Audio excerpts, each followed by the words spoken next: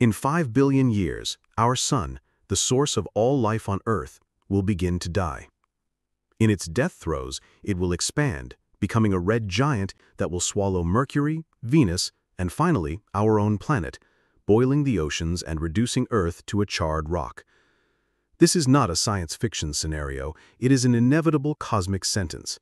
There is no stopping it. The question that haunts science is not if, but what will we do about it? In this video, you will discover the most audacious plan ever conceived by humanity to survive the solar apocalypse, a true interstellar arc designed to carry the future of our species through the void. The idea of abandoning Earth is not new, but the scale of the challenge is almost incomprehensible.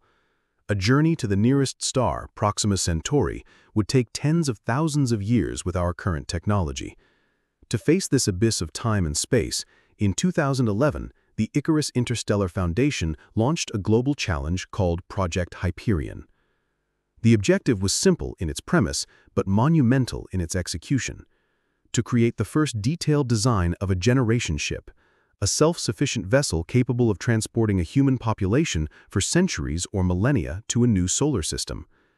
Out of dozens of proposals, one emerged as the most viable and visionary, a project named Chrysalis. And what the engineers and scientists behind Chrysalis envisioned was not just a ship, it was a complete artificial world, an encapsulated biosphere designed to be the last bastion of humanity. The first barrier to be broken on a journey of millennia is the absence of gravity, which wreaks havoc on the human body. The solution from Chrysalis is elegant and inspired by concepts from the 1970s. A hollow cylindrical structure, kilometers in length and diameter, constantly rotating on its own axis. This rotation would create a centrifugal force on the inner surface, perfectly simulating Earth's gravity. The inhabitants would live, literally, on the inner wall of a giant cylinder, under an artificial sky and a carefully planned ecosystem.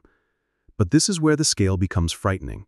How do you build such a colossal structure? And more importantly, where would the energy come from to sustain an entire city for thousands of years in the frozen void of space? The answer is as ambitious as the ship itself: to mine an entire asteroid. Chrysalis would not be built on Earth and launched into space. That would be impossible. Instead, humanity would send a fleet of mining and construction robots to an asteroid rich in metals and water, such as Eros or Davida. The ship would be manufactured right there, in deep space, using the resources of the asteroid itself to forge the hull, the structure, and even the fuel for its engines. The energy would come from a nuclear fusion reactor, a miniature star contained within the heart of the ship, fueled by elements extracted from the celestial body. Chrysalis would literally be a world born from another world, a metallic chrysalis that would form in the dark before beginning its long metamorphosis toward a new light. But the greatest mystery of Chrysalis is not its engineering, but human nature itself. The project details a closed-loop ecosystem where every atom of water, oxygen, and nutrient is recycled infinitely. Lakes, rivers, farms, and forests would be recreated inside the cylinder. However, the real challenge would be the social software. How do you maintain a functional, cohesive, and purposeful society for dozens of generations, completely isolated from the outside universe? What kind of government, culture, and ethics could survive such a long period of confinement? The project's creators propose a society with total access to information and a fluid system of governance. But they acknowledge that this is the biggest unknown. A failure to maintain social stability would doom the mission just as surely as a failure of the fusion reactor. The ship could become a floating utopia or an inescapable prison, and the outcome would depend entirely on the wisdom and resilience of its inhabitants. And this leads us to the most shocking and profound truth about Chrysalis. The journey to the nearest star would last hundreds or even thousands of years. This means that no one who embarked on the ship would see the final destination. The first generation would be born on Earth, but would die in deep space.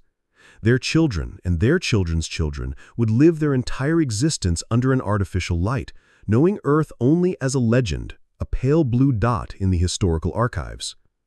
They would be the people of the journey, a nomadic civilization whose only home is a metal construct floating in the infinite. This mission would not be for those who leave, but for those who arrive. A sacrifice of entire generations in the name of a future they would never experience. This forces us to reflect on what it truly means to be human. What is a home when Earth is just a distant memory? What kind of hope can sustain a population for so long in the darkness of the cosmos? But Project Hyperion is just one of the visions for our interstellar future. There are other theories, some that propose using the very light of the stars as an inexhaustible engine.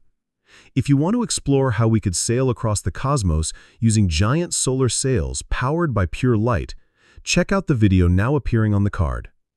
Chrysalis, for now, remains a concept, a detailed and inspiring blueprint on paper. It is a testament to the human capacity to dream and to plan on cosmic timescales. It is not a promise, but a map, a beacon of hope against an inevitable expiration date imposed by our own sun. It reminds us that our survival instinct combined with our ingenuity can lead us to conceive the impossible.